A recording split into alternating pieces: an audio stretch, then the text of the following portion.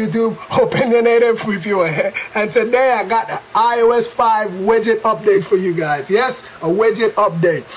Now today I have not one but two widget updates, and they're by the same developer, so I said let me put them in one video.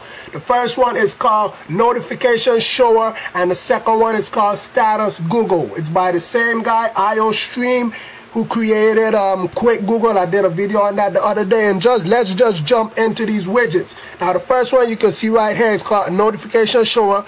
It says type your reminder here, and basically what it allows you to do is just put a random reminder. So I'm gonna just go and put homework,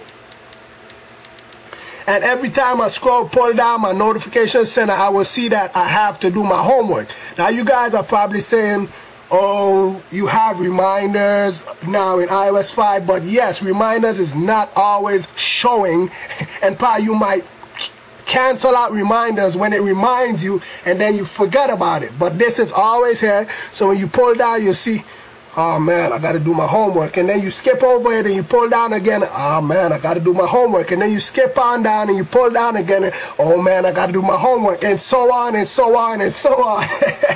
But yes, that's what it is. It allows you to put a little reminder there, so every time you scroll down, pull down your notification center to see your tweets, you'll see that you have to do your homework. Now get to it, soldier.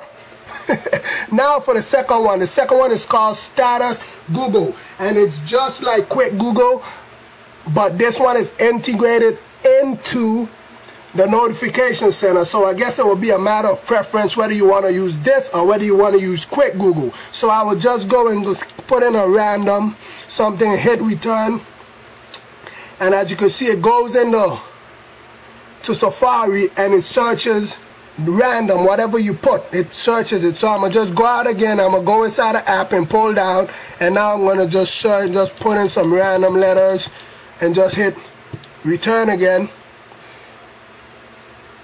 And as you can see, this one brings up videos, shove G off, whatever that is. But yeah, that's basically what they do. They're two simple widgets, yet they're convenient. It's a matter of preference if you want to use them. And I'll have the deb files down in the description below. You guys know to always check the description. I put everything down there. And if you're wondering how I changed my wallpaper, I'll have a video up on that soon showing you guys how to change your notification center wallpaper in iOS 5. So if you're not subscribed, hit that subscribe button and you'll know exactly when that video come out. With that being said, please rate, comment, subscribe. Have a nice day.